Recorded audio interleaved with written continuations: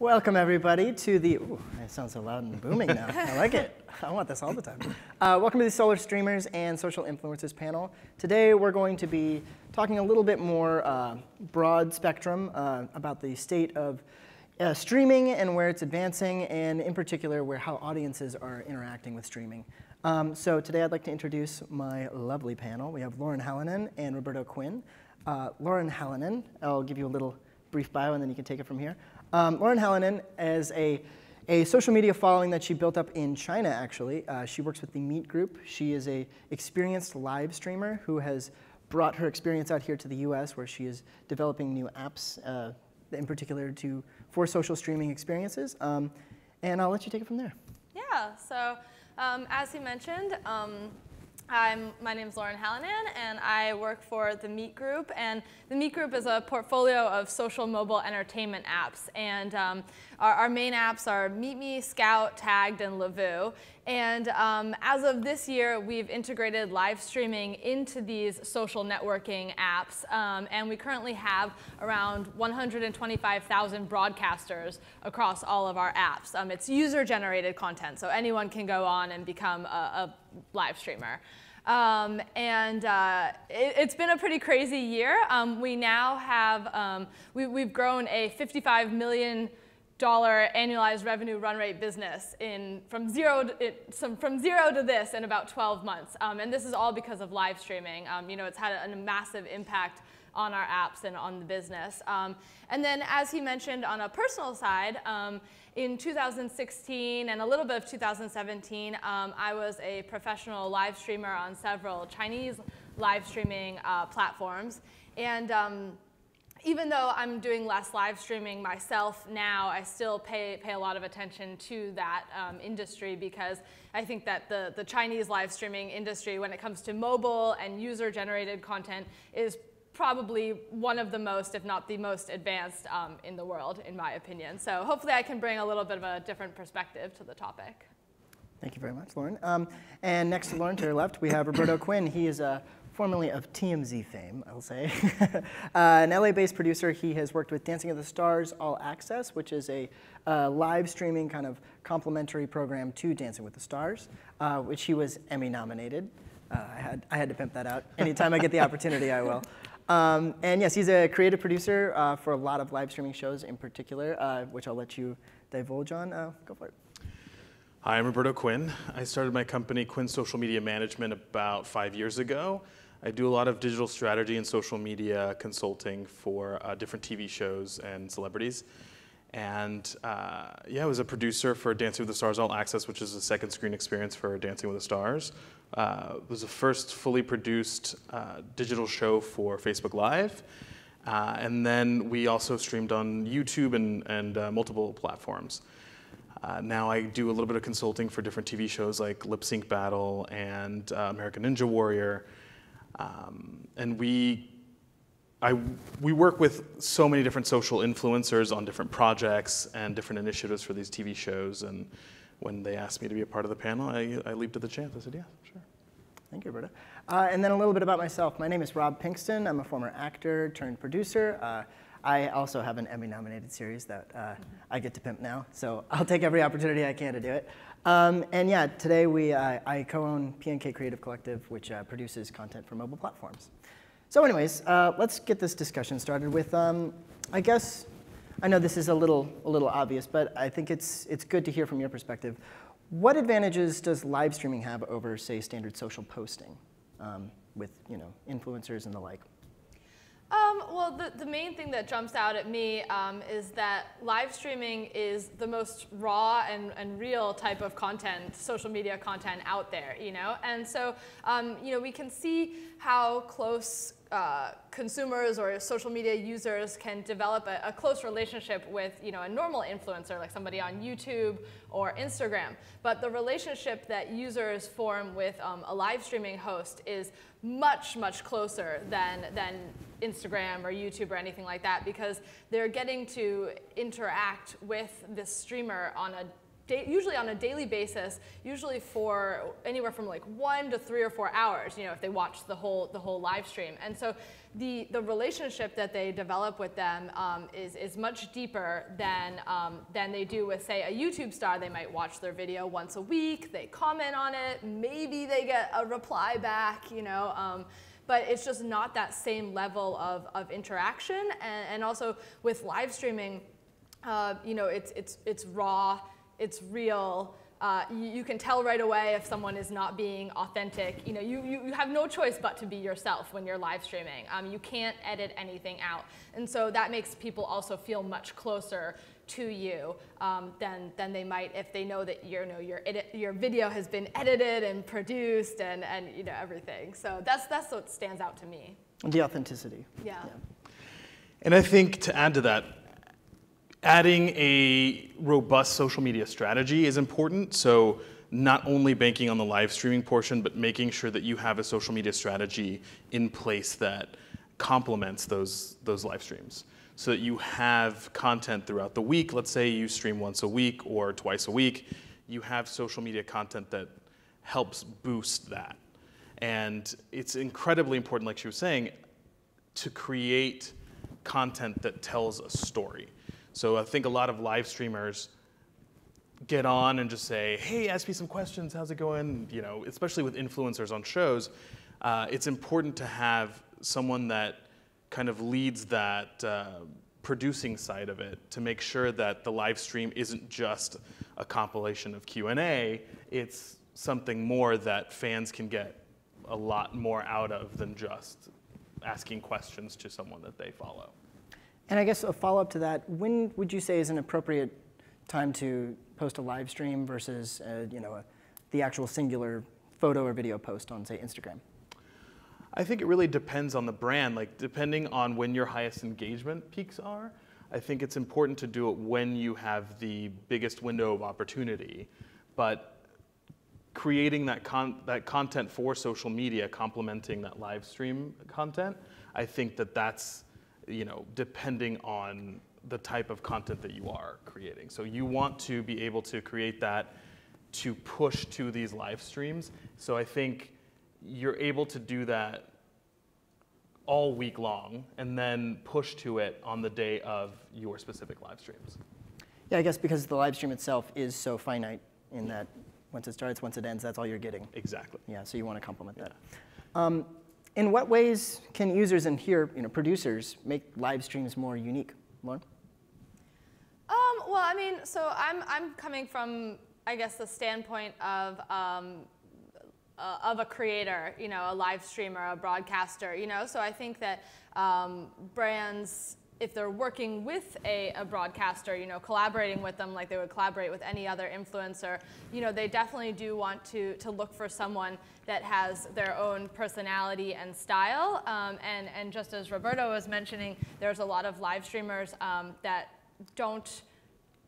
they're very successful, but they are very personality driven, and a lot of their content is very Q&A oriented, and so I think that especially for brands that are looking to work with live streamers, you need to really review their content and see what other activities are they pulling into the stream. Does it seem like they prepare for the stream? And are they integrating brands and products into their stream so that when you work with them, it'll seem like a natural fit. If it's somebody that's usually a live streamer that you can kind of just see the upper part of their body, and it's a lot of Q&A and just talking with their audience. I mean, that's really great, but you want to also see, do they ever talk?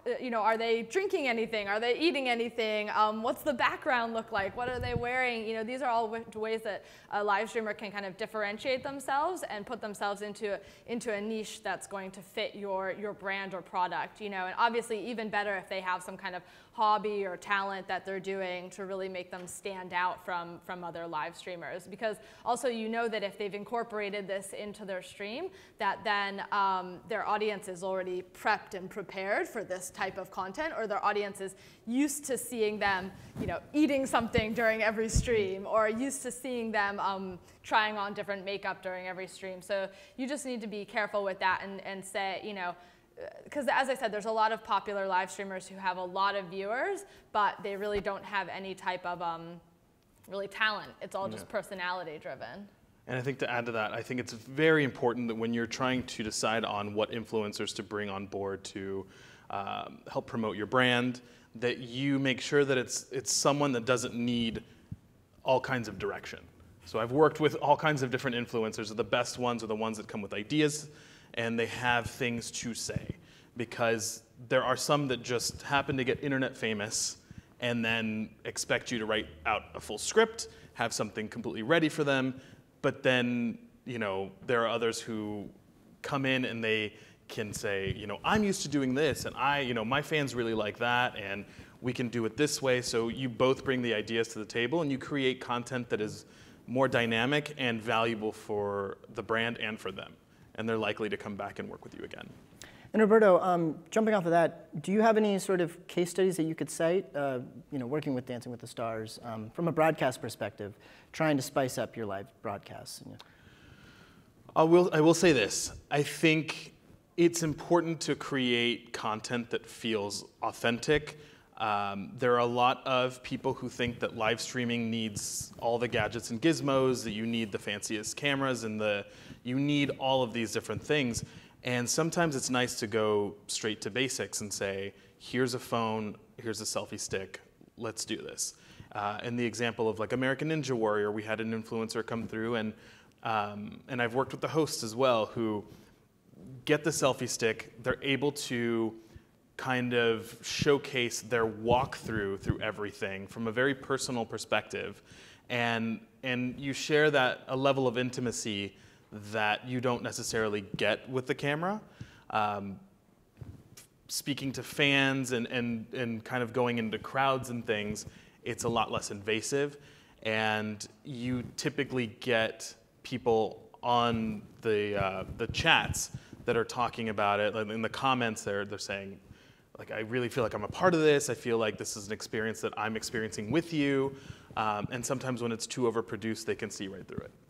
Yeah, I would completely agree with that. That when people are watching a live stream, they're watching it, at least our type of live streaming, it's because they want it to be real. They want a behind-the-scenes look. And so if it's overproduced, then they feel like they're not getting that behind-the-scenes look. And so I think that a lot of times, especially if you're going to work with, you know, live streamers, just let them use what they're used to. Let them use their phone. Of course, yes, they need to have like a selfie stick or a tripod or something so that the camera's stabilized and that they can get, you know, kind of better images. And you know, you want to give them everything that they need to make it the best quality possible. But I agree that if it's overproduced, that kind of defeats the purpose of live streaming in a lot of senses, because the audience will just, it loses that vibe.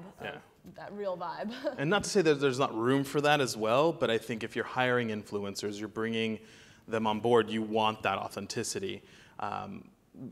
We mentioned Dancing with the Stars All Access, which was a second screen experience for Dancing with the Stars.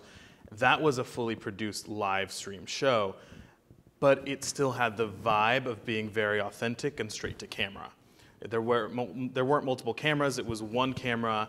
All the guests kind of shuffled in and squeezed in. There was no movement of the camera, so it was very much like, here's a camera, we're all kind of jumping in, and it felt real. We had produced segments, so once you, like we were talking about before, once you create kind of the layout of what that experience is going to be, users know what to then expect. And I think there's room for both. It just, you know, you have to look internally and see what's going to be right for you.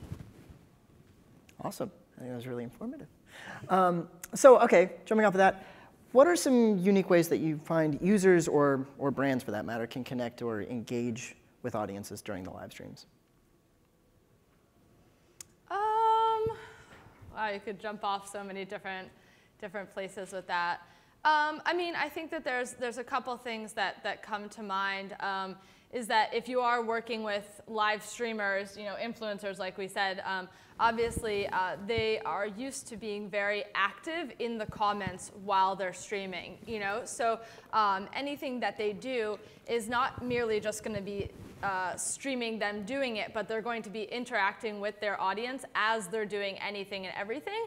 And I think if you can plan into the program that there are a lot of things that will be voted on or chosen by the audience, just from, it's as simple as they look at their phone and they say, if you want me to do this, put an A in the comments. If you want me to do this, put a B in the comments. Whichever looks like more, you do that. Audience really loves to be able to kind of like a choose your own adventure style. Like they love being able to participate in that way and deciding what you're going to do, what questions you might answer, who you're going to talk to, things like that. So that's a really easy way for them to get the audience involved.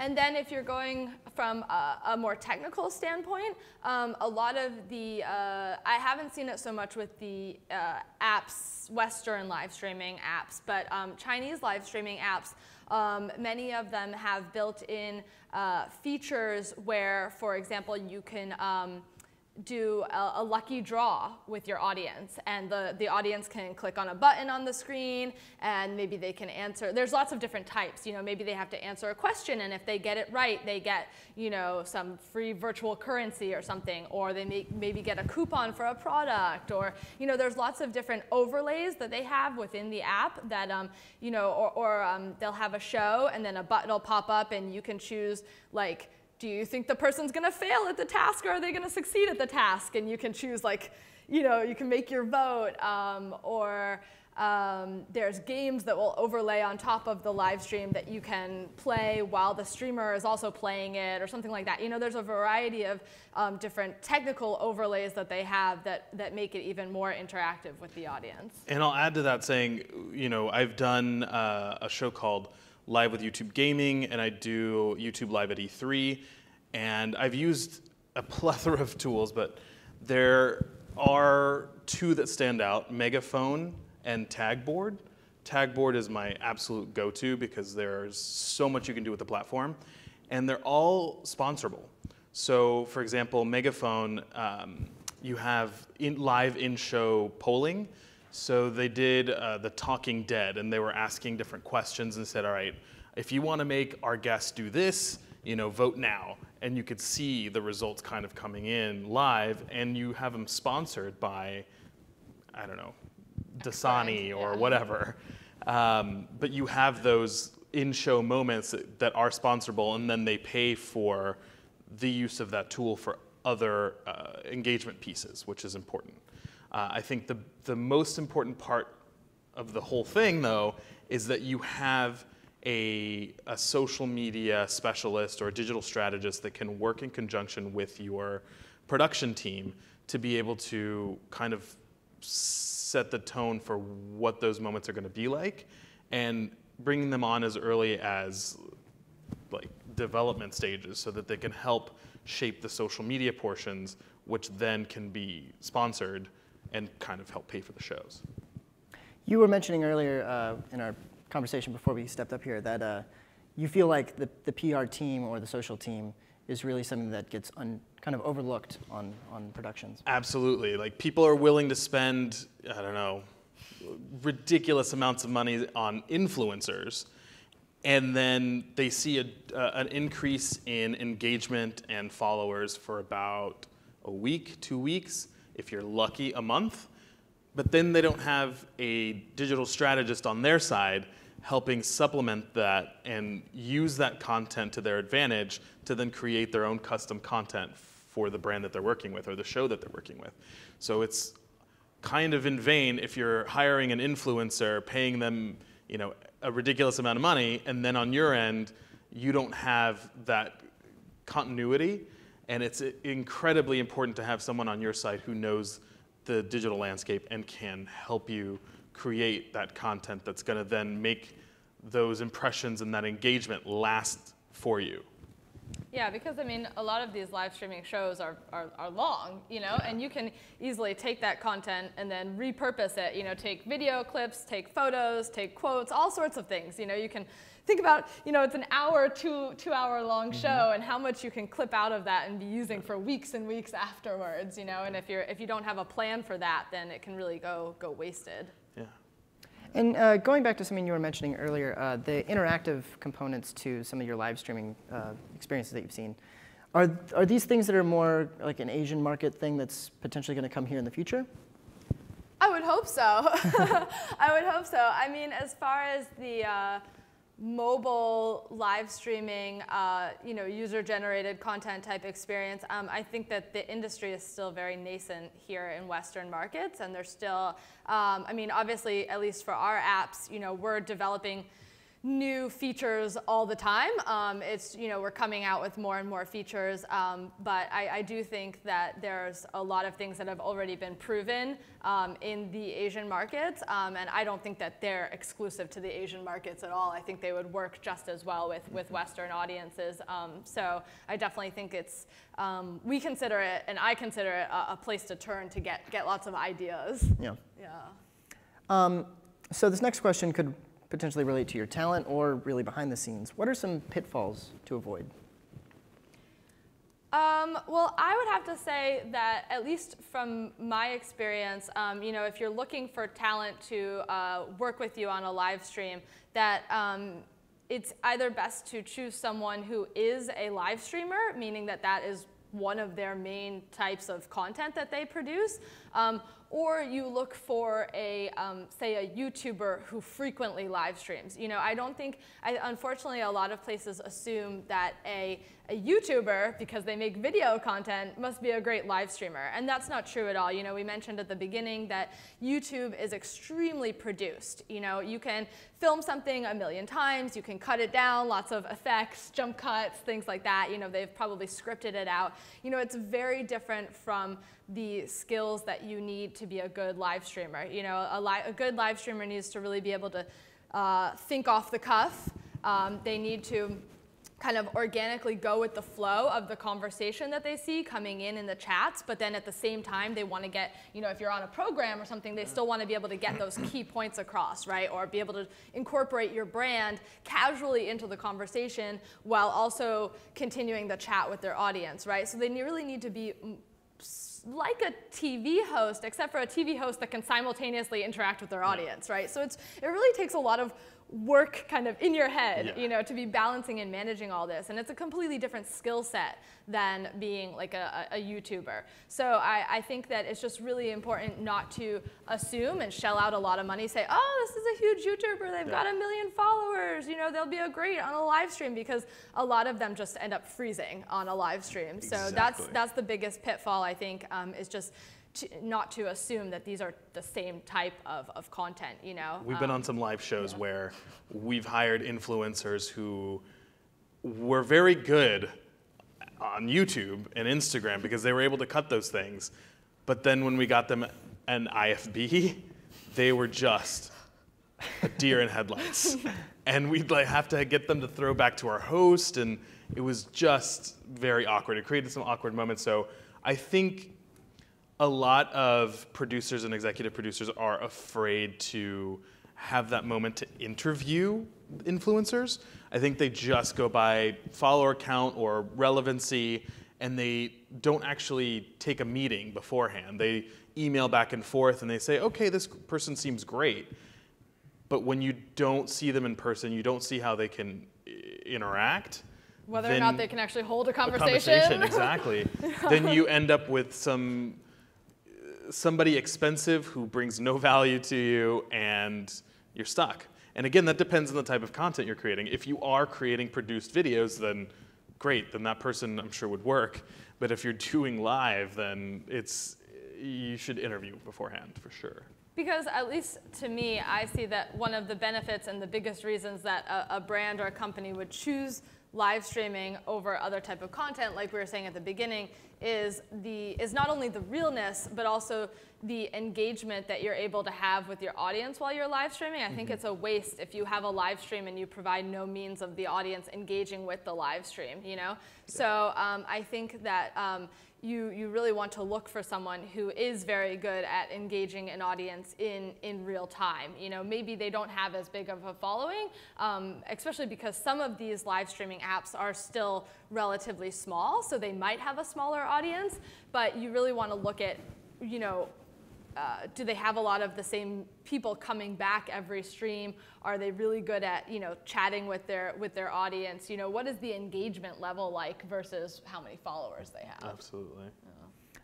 So going off of that, how do you approach talent if you find someone online that you want to use?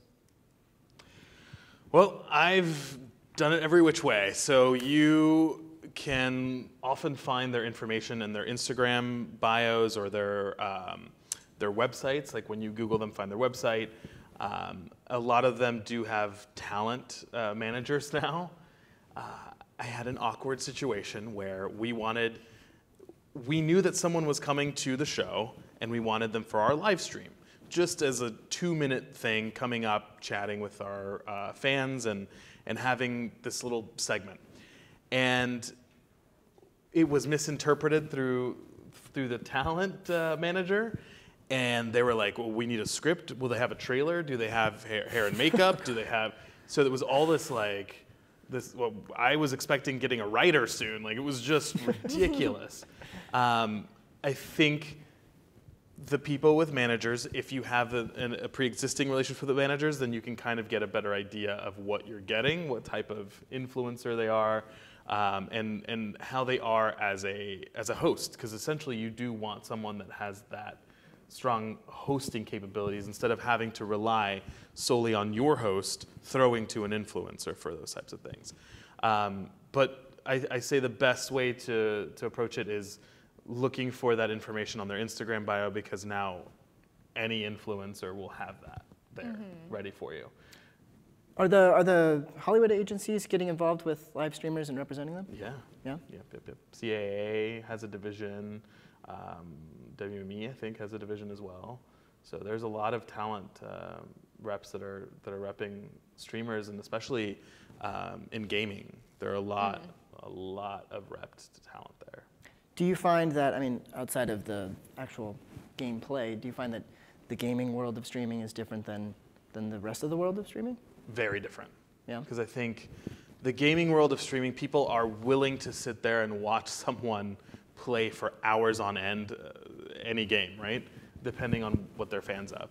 And on the entertainment portion of it, people want to see behind the scenes, they want to know what's going on in their lives, they want interviews, they want Q&A portions, and while there is a huge level of interaction for gaming live streamers, it's a different type of interaction. Yeah.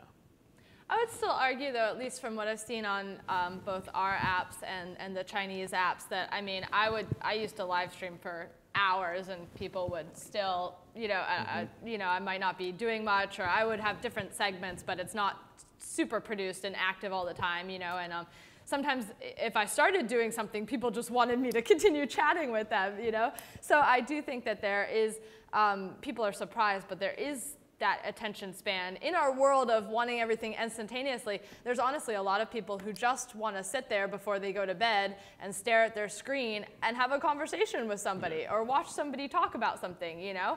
It's simple, but they want that human connection. They chat with the other people who are in the chat, you know? So I think that with gaming, it's a little bit easier because they have a built-in topic and a hobby that they all share, so they have a commonality.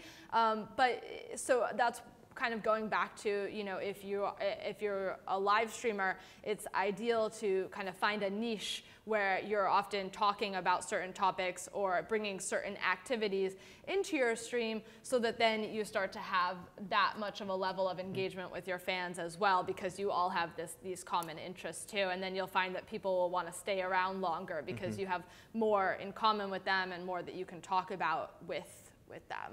I mean, you can see the success of like Big Brother After Dark, like the 24-hour streams of what's going on in the Big Brother house. Like, there are so many people that get in there and they watch it all day. They'll have it on in the background at work and get home and watch it. Like, these types of things appeal to different people, and I think there's a built-in audience for almost everything, and it is important just kind of to note that and make sure that you're fulfilling those things for the people that are viewing.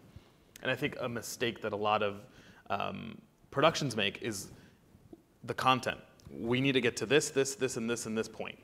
Okay, but you've hired an influencer. You don't have that, you haven't created that time or those specific times for the influencer to actually engage with the audience, and that's why you have them there. So I think being able to make sure that you have segments where it's specific for engagement, and rather than trying to get to, oh, we have to throw this person here, we have to do this, we have to show this clip, we have to do all these other things, making sure to make it a point that, to use the influencer for the reason that they're there. Yeah, I always liken it to, like, I mean, a simple example is, like, if you're baking chocolate chip cookies on your live stream, you're not there to, like, show them how to get it done and make the best cookies ever. You're there to treat them like they're in the kitchen with you. You're chatting, you're kind of mixing some stuff up, you're talking to them, you're slowly making the cookies together, and it's an activity that you're doing, while you're sitting in the kitchen with your best friend. You're not there to, like, put on this professional, this is how I make the best cookies in the world, and we're gonna be done in 2 seconds, and it's not a cooking show. It's like, you think of it as that casual, man, everything's gonna take like twice as long as it might on a normal produced show, because you wanna leave that time in for engagement and discussion. And adding to that too, it's important, I work with so many different hosts as well, it's important to convey that they're not saying, let's see what the people at home are saying. You want them to speak directly into camera, because you're basically doing this. The people that are sitting there watching it they're watching it from a computer, or they're watching it on their phone or a tablet or something, but they're very, very close, and they feel removed when someone is saying, "Oh yeah, those guys that are over there." No, it's you. You guys, what do you think? Do you enjoy this? Do you want to add the, what do you think? Next week, should I wear this? What kind of engagement pieces are here? And make sure that they're speaking directly to camera and directly to the audience.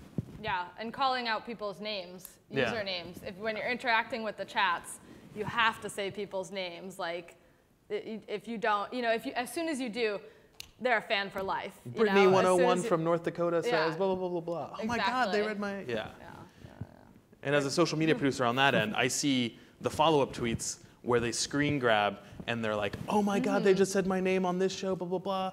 And you're increasing your engagement then by doing something so simple, like as a call out. Yeah, just going off what you said earlier, I too am a big fan of Big Brother After Dark. I could sit on my sofa watching somebody else sit on their sofa all day. It's the Truman Show, right? Exactly. Jim Carrey movie. It's very reflexive, yes. Well, it's like The Sims. That's why people love playing The Sims. Like, that's the same kind of concept too. It's strangely addicting. Yes. So Lauren, I think this could be really kind of for you, but I think Roberto, you could also speak to this. How are international social media networks and markets different from here in the US? And do you see a shift as these markets are integrating? Yeah, like kind of what I touched on earlier is that I feel, at least from my perspective, that China and generally Asia, I mean, the Korean markets and Japanese markets are more advanced as well when it comes to, I'm specifically talking about like mobile user-generated content or like professional user-generated content. And I see that, because of the large workforce and everything, they're able to turn around new ideas very, very quickly. And they'll try something out on the app. If it works, they'll keep it. If not, they throw it out. They come up with something new. So like I said, I feel like they're constantly adding in a lot of new features, lots of new ways to interact with people. And I just think that the social media industry over there is very quick to try out the newest platforms. So, we see a ton of celebs using it. We see a ton of brands using it. There are more produced shows. There are just casual streamers. but yeah, I think that we're going to be seeing more of that coming into the Western markets as the Western markets start to grow. You know, now more and more people are starting to hear about things like Twitch and our platforms and some of these other live streaming platforms. And so I think that, unfortunately, it's just developing slower here in Western markets. But I definitely think that they'll be bringing over, yeah. I think as soon as we catch on here, it's going to take off. It's going to take off. I mean, I was a social media producer for BlizzCon, which is a huge gaming conference, gaming convention, and I was there last week, and I was working on a show called BlizzCon All Access that had just opened their live stream up to the entire world, and we had engagement from all kinds of places. I worked with Tagboard as well, and you can see a heat map of where all the different engagements coming from. We had engagement from like places in Africa, and then we had a few rogue Chinese people who were watching through VPN, I guess. Yeah. And Australia and Russia. It was just incredible, but like large chunks of people, and they're underserved in a lot of these other platforms. So I think once we start bringing, I think gaming is the first one to kind of open up because it's universal. You don't need a specific language to see how someone's playing a game, right? And esports shows you that too, like with the coverage of esports from ESPN, like those have wider audiences. So I think that there's a lot of room for growth, and in the next, I'd say 5 to 8 years, we'll see some major changes here to include international audiences. Yeah, and I think that, and I think you might have a question later on, but I think that a lot of brands, like international and US brands, are using live streaming in markets like China to launch new products, to create regular shows, to hold various events. So we see these huge international brands who have already adopted this as part of their marketing practice in China and other parts of the world. So I think as soon as it becomes more of a thing in the West, they've already experimented it and seen its success with it in other markets. And so it'll be a lot easier for them to flip a switch and start doing it here as well. And something else that we see, again in China, sorry, is just that e-commerce live streaming is a massive, massive industry.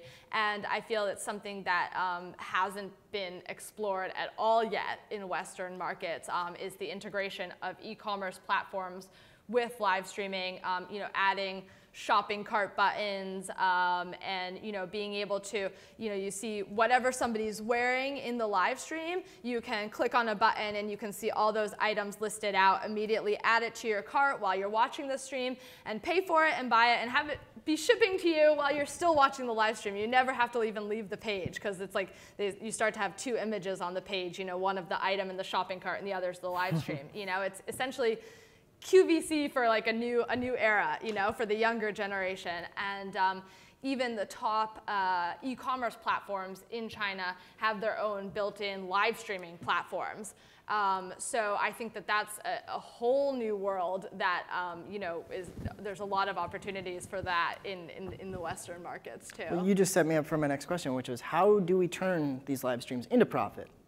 What is it directly through the stream, like you're saying, or is it something surrounding it?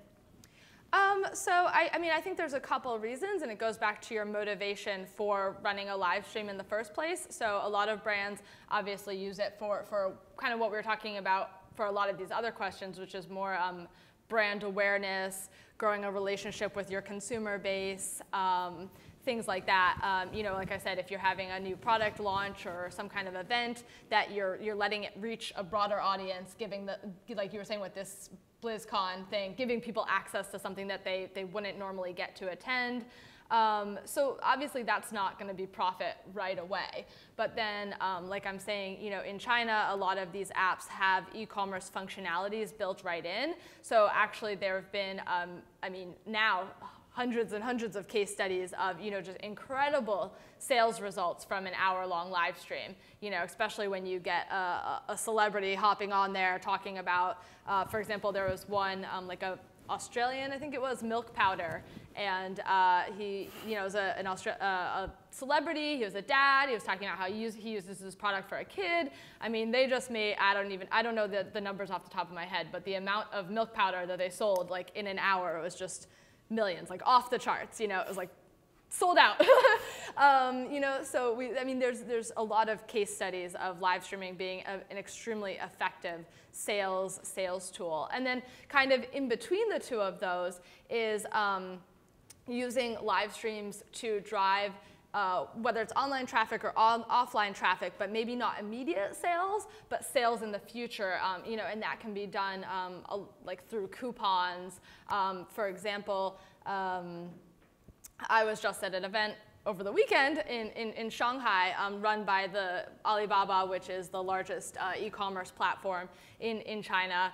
And they had a live streaming event that was several hours long leading up to the kickoff of their huge sales holiday. And throughout the event, anyone watching, whether they were watching on their TV or watching on their phone, could play interactive games with the live stream, and they could win coupons that they could use in the sale, that they could use across any store on the entire platform during the sale. So, by doing this, they were getting people to stay on for the entire live stream and interact with what was going on the screen for a chance to win coupons. And I've also seen this done with other brands where you can win the coupon, but it has to be redeemed like in the offline store. So that drives like foot traffic to an offline store, things like that. I think to add to the other side of things, like to get your shows paid for, bring in a social producer again when you're having the conceptualizing stages of whatever show you're wanting to create, and find a way to get a sponsor that makes sense for your stream. And then there's an unnamed show that had a main show and it had a separate digital portion. I had pitched an idea to be able to get sponsorship to be able to keep this show afloat.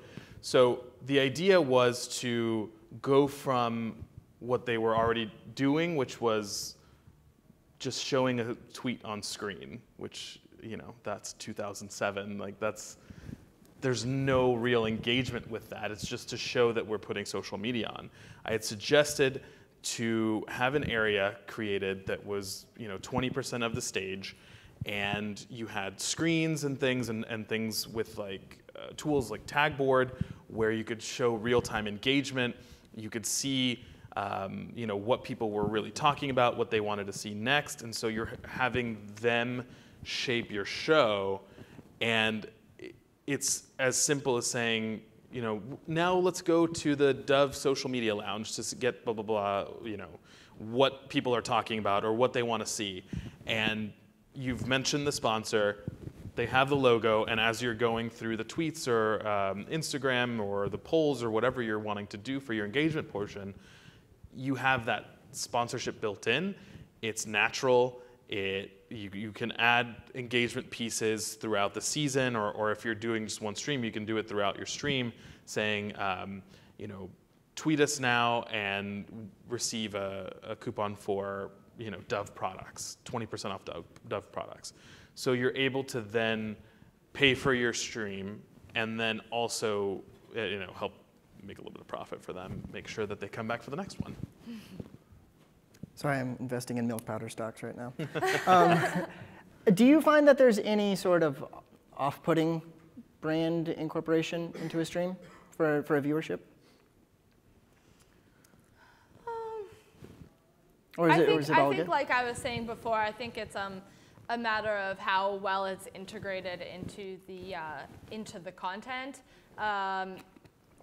Particularly in my case, what I'm talking about is if you're collaborating with an influencer, to have them be talking about your product within their stream, is you definitely need to find an influencer that, like I said, maybe they usually are trying on makeup during their stream, or they always are eating something during their stream, so it's not weird if they're pulling out your Dove chocolate bar and eating it during the stream, right? You need to find somebody that naturally already incorporates these products, because you really don't unless it's specifically an e-commerce live stream, if it's just another live stream, then you don't want to be giving a hard sell. It's more of a product placement type style. But if, for example, like I said, right now these don't really exist here in the West, but if it's going to be an e-commerce type live stream, then actually what we've seen in China is that the audiences specifically go to these live streams because they want to learn more about products that they're interested in buying, to get more feedback on this product, to see what it looks like on a real person, not a Photoshop picture, things like that. So they're very okay with, like, they want you to be talking about the product. So in those cases, it's fine. But I think if, yeah, like I said, if you're going to be working with an influencer, it should be a soft sell, product placement type thing. And for me, I think for sure having someone having it as part of the production makes sense. So there are a lot of shows who are talking about one thing and then they veer off into something completely tangential, and they don't have it. There's no relation between what they're trying to sell and the stream. Mm-hmm. So even if the stream doesn't normally talk about, let's say, auto parts, and it's more celebrity driven, make the show celebrities in their cars and like, what was your first car? Like blah, blah, blah, blah. Finding a way to integrate it into the script portion and into the overall segments, so that when the sponsorship moment happens, it's not like completely out of left field. Yeah. And then one last question, then I want to open it up to any questions out here. Just real quick, any platforms that you see that are emerging? Well, I mean, I know in China you said there were 200 on the market now? Yeah, no, I mean, when it comes to Western, I guess I would say like our platforms at the Meet Group, because actually, like I said, we have a ton of streamers and broadcasters, but we've kind of been flying under the radar, honestly. I mean, because our products were already developed social media platforms prior to adding live streamers, so we kind of had this huge user base built in. We weren't starting from scratch when we added live streaming in. So, but before our apps, yeah, most people didn't hear about them in like the marketing world because they were mostly just kind of straight to consumer social networking dating type apps. So I would say in the Western market, all apps. But then of course, obviously Twitch and other, if you're doing gaming, then probably Twitch would be a better option, but yeah. I think I'm seeing, a lot of shows that I'm consulting with now, they are finding that TikTok is huge for them. Okay. Whereas before, when it was Musical.ly, they weren't really adopting it, but now that TikTok is kind of taking off, a lot of their focus has been on creating an audience on TikTok, which is really interesting, even from any genre, really, from like lip sync battle that I'm doing, and then also the gaming world, like the Game Awards and things like that, like trying to adopt that. It's interesting. Anybody in the audience have a question? Right here in the front. Thank you. I would just like to know the audience age. Do you find that it's only younger people, or do you find that there's older people also becoming part of your audience? There's Dancing with the Stars, for example, tends to skew a lot older. We had a lot of younger fans because we had younger celebrities on board, specifically to target that demographic. But we found that the older audience would actually do the research and try and find a way to join the live stream. And we had 60-year-olds. There was one 75-year-old woman, I think, who would engage with us frequently and send us like even screenshots of the show and say how much she appreciated that the dancers were saying her name, and it was just kind of nice to see. I think it all depends on the type of show that's being produced. Now, things that tend to skew younger, Like let's say like Lip Sync Battle would be one of those shows. I think those definitely tend to skew younger. Gaming is all over the place. Like you have the 16-year-olds who are in there, wanting to talk about Fortnite and strategy on there, and then you have like 50-year-olds who are diehard fans of League of Legends or whatever, and you see a mixture of audiences that are interacting with the live streams, which is really interesting to see. Yeah, I'd say it really just depends on the platform, and then if you're working with a specific streamer, the streamer themselves, like their audience demographic. So, but I mean, I think probably the largest demographic, at least I see, is anywhere from teens to like early mid 30s is probably the largest, especially in that 20s area, that's a lot of them are using live streaming. I had a question for Lauren, and that is, of those apps that the Meet Group has, tagged and so on, which one did you see the most adoption on, and why? In terms of rapid adoption? Well, I mean, we put live streaming on our main app, Meet Me, the first, and then interestingly enough, honestly, for most of the apps if you look at a graph, the trajectory is extremely similar. It's a little bit of a slower start in the beginning, and then it kind of clicks with the users, and more broadcasters are jumping up. People start getting a hang of it, and then it just takes off. So honestly, I think that the trajectory of all the platforms has been very similar. It's just it depends on what time we put it. We unrolled the live streaming first on Meet Me, and then once we saw it working there, then unrolled it onto all the other apps. Well, Stream for a long time if they find it interesting, but as soon as it starts freezing, they pop right out and go to somebody else's stream when it comes to like us individual streamers on a platform. So it's extremely important, because as soon as your signal starts getting bad, your viewer numbers are going to drop dramatically. I mean, there's so much content out there that like as soon as they can't see yours, they're like, all right, next. Next one, because there's usually on like platforms like ours, there's tons of streamers, and they'll just hop over and look at somebody else. So then in that regard, if you're inviting someone to stream on a mobile platform, like he was saying, that you need to be very aware of where you want them to go and what the signal is going to be like. I personally got invited to go to some events, and they're like, oh yeah, we have this great Wi-Fi, and then I got there, and I don't think they thought that like when you're inviting 10, 15 live streamers who are all trying to live stream at the same time, plus you add all the press and everyone else who's trying to like upload videos onto their social media, like as whatever's happening, like there's no way I can live stream. Like there's no way. And then I feel guilty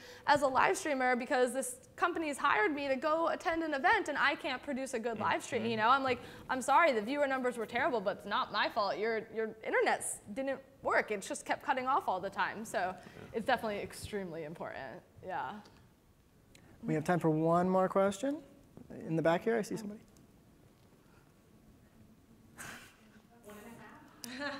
Yeah. It's okay. We have a personal rivalry. It's okay. Okay.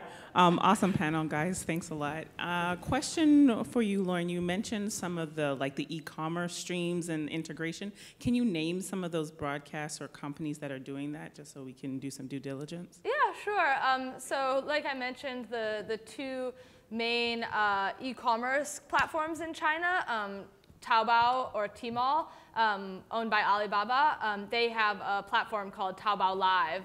And then JD.com, which is the other big e-commerce company, they also have like JD Live. And those are pretty much integrated into the e-commerce platforms. And then many other live streaming platforms in China will also have a partnership with one of these e-commerce platforms. So they'll integrate some of those e-commerce features into the app. For example, there's one that I was streaming on called Yizhibo, and I can spell that for you. It's Y-I-Z-H-I-B-O, Yizhibo. And they work with Taobao and Alibaba, who, even though they have their own live streaming platform, they work with Taobao and Alibaba to drive traffic to that e-commerce site. So I'd probably start with some of those. Yeah. All right, well, thank you guys. Oh, we got one more? Yeah, we got Oh, one more. no. You're not getting out of this Oh, one. no. I wanted to ask, actually, what is the most innovative way that you've seen gamification of social media as, as a form of engagement? Like, whether it's polls or trivia, what's some innovative ways that you've seen it done? I think I always strive to make that engagement portion like a very pivotal moment in the shows that I'm producing. So I would say shifting from like who's going to be interviewed, we have people ready on deck, and you're able to actually give fans the ability to see what they want to see, like specifically, not just giving them a choice between one or two things. They're shaping the entire show. So I think the best platform for that, for me, has been Megaphone. It's not incredibly user-friendly, but it gives you the ability to see these stats in real time. We did a pre-show for the YouTube Live, YouTube Live, and we basically had a fully produced gaming show, and we had about a 10-minute pre-show where it was built in like trivia, so like the same type of trivia that you have like let's say at a sports bar where you can engage in real time, but it was all obviously for gamers, so they were very much into the idea. We had it sponsored by different sponsors throughout the season, and we really saw people tuning into the show much earlier, so they were then ready as soon as the stream started. And it was it's fascinating to see. And then we would have these poll battles. So we would be able to say, all right, like we have two games that have not been seen by anybody. Vote for this one or this one, and we'll actually do live gameplay in the show. And so people were really interacting with it because they wanted to see, let's say that they were a fan of like RPGs, or if they're a fan of like first person, like they would get really involved in that. So I think for me that's the most innovative, is to be able to have the viewers control their experience.